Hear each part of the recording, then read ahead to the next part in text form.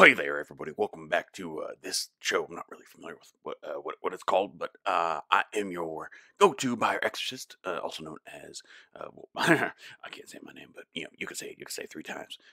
I am just here waiting for the DJs to get home, and I found this microphone just sitting here. I had to tie down the little fella that runs the show. Don't worry, he's doing okay. He's a little tied up right now. Hey, you son of Beetlejuice! Beetlejuice! Beetlejuice! Oh wait, no, stop it! Oh, okay, God. Sorry about that, guys. That dude just came out of nowhere. I think he's gone now, so we're good. Anyway, what was I doing before? Welcome back to Pretend World's Real People. As always, I'm Tyler, and happy Halloween. This glorious, wonderful holiday. Christmas can suck it, because this holiday is the best by far. I hope you have some amazing plans. I'm seeing Trick or Treat at Alamo Drafthouse tonight. I'm super excited for it. I hope everybody else has some really awesome, fun things planned for the evening. If not, hopefully you had a bunch of fun over the weekend, and now you're just kind of, cooling off for this Monday night. Anyway, let's get into this special Halloween episode I have for you. Now, I had, as I said before, I had the great fortune of sitting down with so many people this month. But this episode is really cool because I had a chance to sit down with somebody who is so immensely talented and has this crazy, just a crazy bright future ahead of him as far as his career goes. And he's just the sweetest person on the planet. We were actually chatting. We both had late nights, him later than myself, but we were chatting the morning after. And we took a second to kind of wake up and get the whole interview off and running, but we had a blast just talking about his upbringing, transferring from theater to film, and finding a really awesome niche in creature performance. And that, of course, is the wonderful Kevin Keppy. We talk about Smile and how that has completely taken over the box office. Even weeks and weeks after its release, it's just gangbusters. It's doing amazing. So I'm gonna make sure the guy that was here earlier doesn't come back. While I'm doing that, I'm going to hit play. And I hope all of you enjoy this wonderful interview I had with the amazing Kevin Keppy.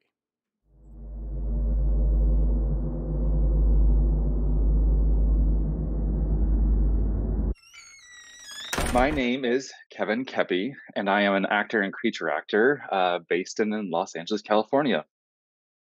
Having some coffee. Yeah. Is it? It's not a like decaf, right? You were since you were working so late last night. Yeah, it's not decaf, but I will say it is.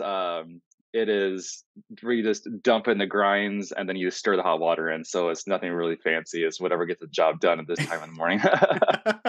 Don't worry, I do that all the time. Well, I do want to ask, how this is always a really fun question to ask guests who work, especially in like creature performance. How did you Yes. get into the entertainment industry to begin with? Did you already have an interest in it, or was it something you sort of fell into?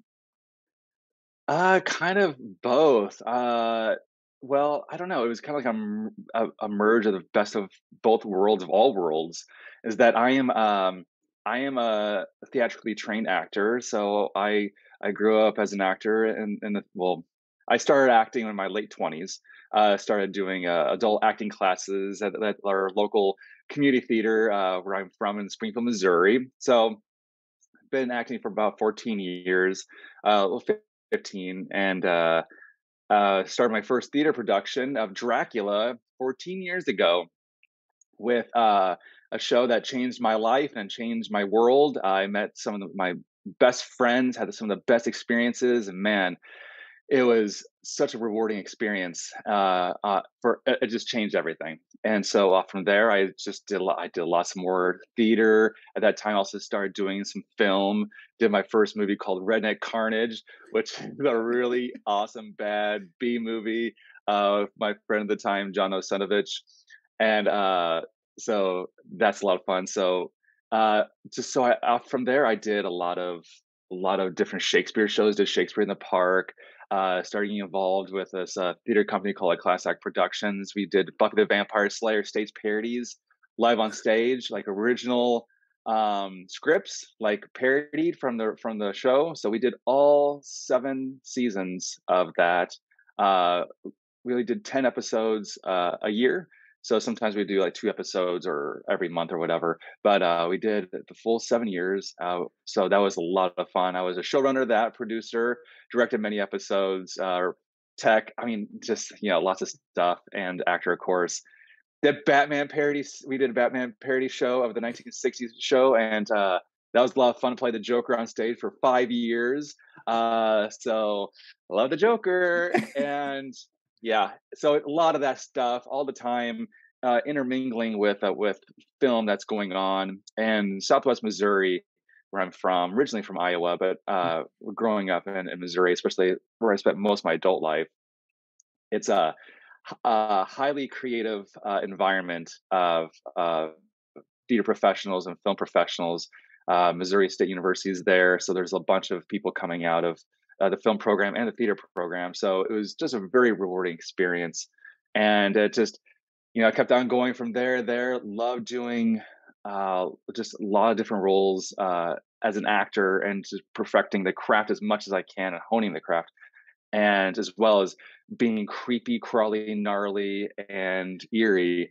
And we also did a show called Grave Tales on stage. We did that probably for, gosh, how many years? 5, 6 years, maybe 5 years. And it was a show that was all original scripts, all horror scripts, and they're all original scripts, usually written by my friend Sean Parker, and I directed a bunch of them. And so same deal, like allowed us, and he was able to write scripts that are to our strengths, and like Kevin is good for this one. And so just doing that in film, it was just, that's how I started, and that's how I ended up in Los Angeles. You know what? That reminds me of, those tales of yesteryear of Hollywood, Uh-huh. stars of the 70s and 80s who came from Iowa or Kansas and, made the Yeah. jump.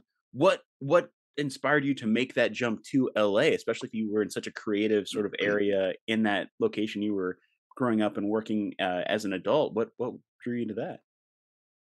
Well, thank you. Good question. Well, it started really off. I did this show called Cyclops with the Queen City Collective, a company I was a part of, and so I was a Cyclops, and it was really, really well received. We did it outdoors, take on the Greek play, of course.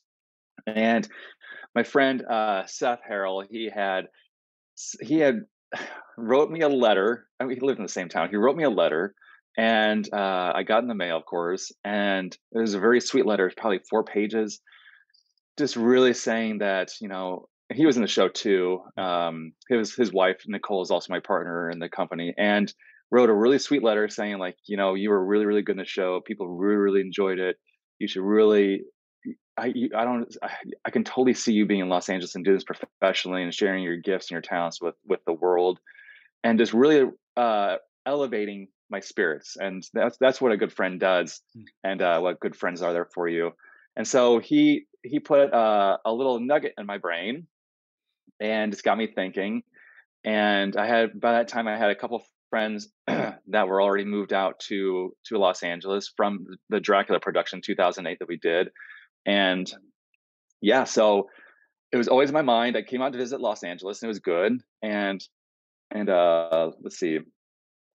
Well, though, yeah. So I came out, and they really wanted me to come out. I really wanted to go out, but I still had a lot of things going on with responsibilities in the theater company and stuff like that. So we finished out Buffy. We finished out some stuff with a class act, and I just felt like now's the time. And I really enjoy that creative environment there and everything. But I definitely felt my head bumping against the ceiling for a lot of different ways.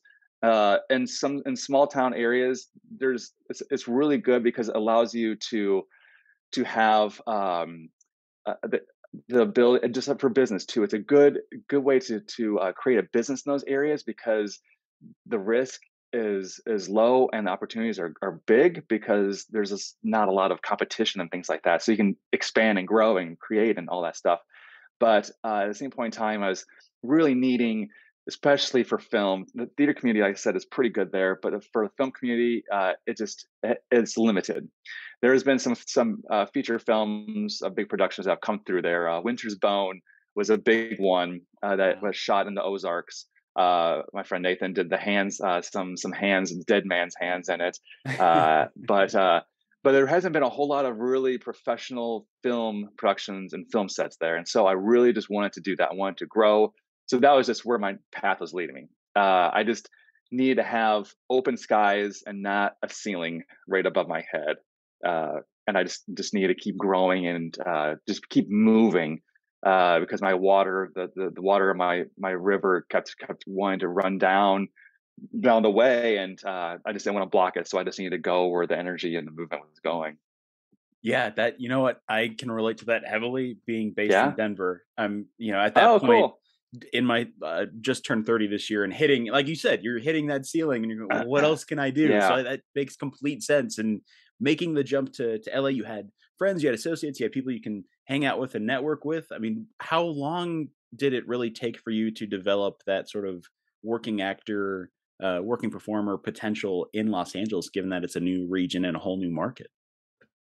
Yeah, it's interesting. It's very interesting to me, like how small town Los Angeles is, at least in my community, for FX shops and people that do makeup and creature acting and stuff. And so it's kind of just as it is like in Missouri, small towns, it's really who you know and who you get along with. Do they trust you? Do they know what you've done? And do they like what you've done? And things like that. So it took me. I moved out. I moved here on New Year's Day, actually January 2nd of 2019. So I've been here for almost 4 years. Oh, wow. The first year was definitely getting established, and making, I got Doug Jones a couple times. I've met him before previously. Of course, I highly love Doug and everything he's done. He's been such an inspiration for me, of course, for many years. And so I got to see him that year. But then the next year was the pandemic, and then everything just stopped. And so that was, yeah, the brakes hit everything. So even though I was getting set up and established in Los Angeles, for my home, my job, like finances, all that kind of stuff, work, I couldn't really work a whole lot. So I first started really getting some more work last year in 2021, and very gratefully so too. Where I worked on a show with Disney on Disney Plus called The Quest. That was the first the first professional production I've done here in LA. We shot that uh, in Napa Valley, California, in February when I was there, and then also last year. So last year I did that one. I worked on Smile. We shot Smile last November, and then I worked on a show that's coming up still called Cabinet of Curiosities. It's coming up on Netflix next week. It's produced by Guillermo del Toro, and he actually hosts it too. So I'm in 2 episodes of that. So we shot that, like I said, like this time last year, and then into early January this year. So thankfully things are kind of are starting to come forward more and doing more fun Yeah. things, and also doing fun makeups like a Monster Palooza and doing a bunch of other fun things. So that's kind of how the my progress has been going so far. Yeah, it seems like you just hit this huge stride, like post COVID, Hmm. a boom, especially with creature performance and getting into the horror genre even more so. I mean, is that something you want to keep doing? Do you want to sort of go the Doug Jones route, especially now that you've worked under a Guillermo del Toro production already? Yeah, yeah, I definitely love that. I love creature acting, performing, a suit performance. So I love. I'm not just a suit performer. Derek Mears is also a creature actor. He's done a lot of really fun things. He was like Jason, one of the Friday the 13th, Oh yeah. and but Derek is great, and he's a great creature actor performer. But when I met him, he's like, first and foremost, I'm an actor, and when I come to set, I know my lines, I know my intentions, my motivations. I've done the research in the character. I'm not just there to perform in a suit. Like there's intention behind the eyes, behind my movements and what I'm doing. So it's more than just wearing a suit or just doing makeup. That you're embodying a character, and the character means something to you, and you're part of the story. So, and that's something that I definitely agree with and have agreed with, and that's something that yes, where I want to continuing to do creature acting performance and wearing fun, cool suits that are uh, movable works of art, as like as people want to see from the quest I've done or Cabinet of Curiosities, like they're actual like pieces of art, like full body pieces of art, and it's just really amazing, and it's such a rewarding experience to be able to uh, wear that, and it's made specifically for you. So I enjoy that, and but yeah, so to keep on doing creature acting and performance, and as well as just acting. So I'd love to get back to doing more like maybe even some theater here in Los Angeles a little bit, but just more just other roles, drama roles, or I've played many villains. I love playing villains, even though I'm a nice guy. Uh, but yeah, so all across the board. So I enjoy and love acting. In with the plethora of characters that you've played throughout your entire that you fulfilled throughout your entire career, it takes a lot out of you. I mean, let's put out aside the physical manifestation of creature acting, but also the emotional, and psychological effects of just being in a theater and playing that character for weeks or months on end. What do you have in your life that gives you, passion elsewhere that allows you to decompress and, kind of live life to its fullest outside of the entertainment industry? Yeah, let's see. Well, I yeah, I started acting because I was a very big introvert, and I need to talk better, to share myself, to express myself. And so I've always been very comfortable being myself, being away, going hiking, being alone, seeing movies alone, traveling alone. So easily whenever I after I express myself, or I can be an extrovert or talk or whatever, it's very easy for me to go in or into to go away, like to travel. I love traveling Europe, traveling the U.S., driving, flying. I love love getting into nature. It's all very important to me, and especially as I've gotten older, as the years always go by, like you just know that you definitely need to pull back and recharge your batteries when you can, and that means for me, like going to nature, camping, just being, existing, thinking, reflecting, going within, meditating, doing, I do yoga every day. So it's just one of those things you got to bring it back to the center and just be present. And so that, and also reconnecting with friends and just and getting away. Uh, Whenever I can, I love to go to Missouri at least once a year.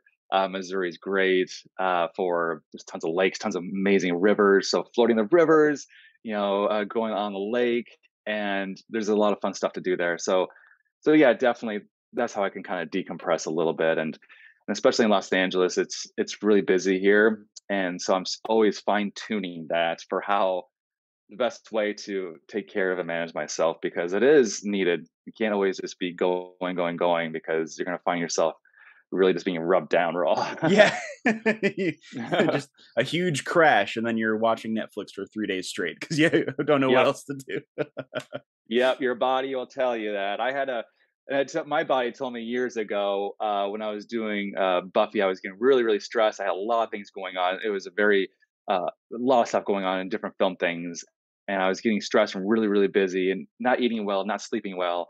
And boy, I had a really bad anxiety attack. Like during a rehearsal, right? Just saying some lines. I played Spike in from Buffy, and Spike has some really meaty lines, so as a read through, I said these lines and I just love saying them and it just ring true and my body felt it. And then I just started kind of feeling faint just a little bit. So I had to sit down and my energy would start dropping. I'm like, what's going on? So I called rehearsal early, went to bed early, and woke up with a really bad anxiety attack, which I thought I was having a heart attack.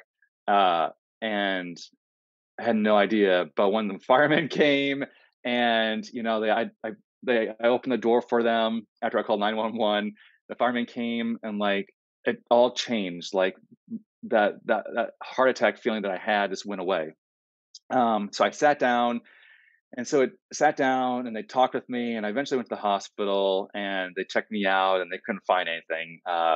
They put a cardio meter thing on me for a Yeah. week and and so, anyways, with that experience, so I must have had some really really bad anxiety attack, and I still have to be careful. I couldn't have caffeine. I couldn't have coffee probably for 2 years, and it was really a bad Oh time my because god. a little bit of caffeine, my hearing would start going out, like it started going faint, like like I was about ready to faint.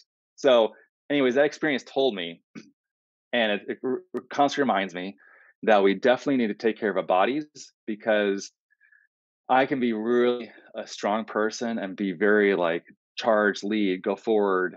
But boy, as much as you think your mind can always go and your body can always go, it Yeah. cannot go all the way. We definitely need to listen to our bodies and take care of our bodies to not get ourselves to that point where your body says, "All right, buddy, enough is enough."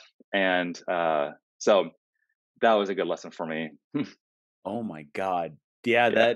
that gives me anxiety just thinking about it. Yeah. Like, Yeah. the no caffeine for 2 years.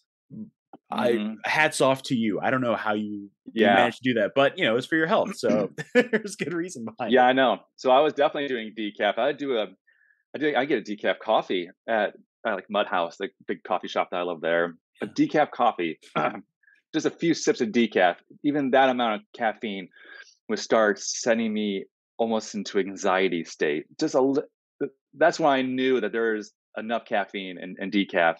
So if my body's just super sensitive to it. Oh So, my god. but yeah, so yeah, just have to. We always have to be careful that our bodies are finite and our lives are finite, and we have to take care of our bodies. Uh, to because if we don't take care of our bodies, we don't have anything in this world. So Yeah. we gotta be there for That this twists it. just properly into, one of the last few questions I have, but it's, if you Yeah. have a story from your career that or from your life that you could share with our listeners, whether it be something, working on set, working in theater, something happening in your personal life, but something so crazy, could be funny, could be a little weird, just it's something that stands out so immensely to your memory that you would easily tell it at a party amongst friends. Do you have anything in your arsenal you could share with us? Oh boy. Uh oh boy. I'd have to think about that one. But I mean a small one that just briefly comes to my mind. Oh boy. I don't know. It's not really big, but just what comes to my mind right now. We did Evil Dead the musical on stage, Oh my and I god. played a lot of stuff backstage. Also played uh, Ash's like evil hand and stuff, and it was fun. But anyway, so like on our last show night, like there were two trees like um, that assault the young lady in the forest. And so I God. was one of the trees, so I got to play like one of the trees like on stage, like kind of like what children do at 6 years old. And Yeah. so, anyways, every night we would another guy and I would go out, and put this huge like foam tree on our bodies. Last show night, like we we just totally stripped down to everything except for our boxers, and like we're just gonna go on stage and just like be only in our underwear with this big tree on. So it was kind of a fun little inside joke that we kind of went on stage just with our underwear on, of course with the big foam tree on. But yeah, anyways, that was a nice little thing. But the audience had no idea because we're inside these trees. So It's I'm sure something there's for you. yeah, indeed. Granted, I know there's a lot more experiences and fun things, but probably this early in the morning, I can't think of anything right now. Yeah. Yeah, listeners, it's about 9:30 his time, and he was working late, and he still showed up Yeah. for the show. So Yeah, I thank you. can't show my gratitude enough for that. Well, Yeah, we'll I get was into working the late on yeah. yeah. No, no, go ahead, Yeah, go ahead, go ahead. I was working late on a real cool little short film last night, with a cool, director named, Julian Terry. So I was up, it was really cool. It was gonna come out. He's doing a short film and he may try to pitch it to turn into a feature, but, really cool guy, and so we're up real late, and I had, some makeup on, so it was late night for me, but, Oh my yeah. gosh. Now he's sipping on coffee and a LaCroix or bubbly. Yep, you got it. Yep, Aha! and I just spilled it. Oh no. That's all right. Well, I'll wrap it up with these last two. The first one being, if you have any advice you could pass on to any of the listeners here who are either, they could be starting out right now trying to pursue a career in the arts, or maybe they're in it right now and they're trying to stay in it. Do you have any advice that you've kind of held on to that you could pass along to the listeners? Absolutely. Definitely for being here in Los Angeles is uh, persevere, persist, have faith and belief in what you're doing. Know who you are, know what your skills are, always keep learning, always keep adapting, and always use, I want to say always, it's always very helpful to have a nice, strong community of friends that are always around you, that you support them and they support you. And not like people that are just wanting to tell you what's going on, but always having those friends and keeping in touch with them and being honest with them and allowing them to be honest with you for even as contemporaries. So just always keep growing, learning, adapting, and nobody's born into this world knowing everything. So we're always evolving, growing, and adapting, and we do so by listening, by being patient, by being kind, by giving, by taking, and just by loving and having compassion in our lives. Yeah. I love it. I love it. All of Yeah. it. It's perfect. It's perfect. Thanks. And as far as, I mean, obviously you have the Cabinet of Curiosities coming out next Yes. 25th. 25th, 26th, 27th, and 28th Oh on my god, Netflix. I can't wait. I'm a Yeah. huge Del Toro nut, so I'm Oh so yeah. excited for that. Smile is out, and everybody, if you haven't watched it, go watch it. It's still October, perfect for the season. Yes. But is there anything that I can give a shout out or promote with this episode for you? Whether it's a project you have coming up that you want to advertise, or an organization you really believe in, is there anything I could pop in there for you? Boy, I was just gonna say Cabinet of Curiosities, but you just kind of nailed everything. But really, just Smile. Smile is a really good, awesome movie, written, directed by Parker Finn, and he's done an amazing job with it. And it's done really well in the box office. But it'd be great if that thing just launches into the universe, because it's a really really good horror movie, and we need more good movies like that, horror movies, and just movies in general that are really well directed, really well written, and not just cookie cutters. And so that's a legit, really good one. And a lot of people are having an amazing time and experience with it. So the more that we can show Paramount that we want more movies like that, or just the Los Angeles and Hollywood, we want more movies like that, is by talking about it, by seeing it, by telling friends about it, and just supporting it. Movies like that, not just necessarily just Smile, but just good movies in the movie theaters, especially. Yeah. Perfect, perfect. Yeah, I mean, just to stroke your ego a little bit, you scared the Yeah. shit out of me. Smile. So thank Good. you for You're that. welcome. Spilled a lot of coffee on myself because I was not expecting it. So, yeah, as we wrap up, I just want to say Good. again, Great here. thank you so much for joining me on your early morning, especially after a late night shoot. I know how crazy and arduous that is the next day. But I have one more thing for us before we close out, before I stop the Yes. recording. It's what we call an awkward goodbye, and I always like to forward it by asking if you've ever seen Wayne's World. Yes. And I knew you're going to do this, so I've been anticipating it. Oh, you're the best. You're the best. All right. Well, we'll get started with this here for the awkward goodbye, starting in 3. That's all, folks.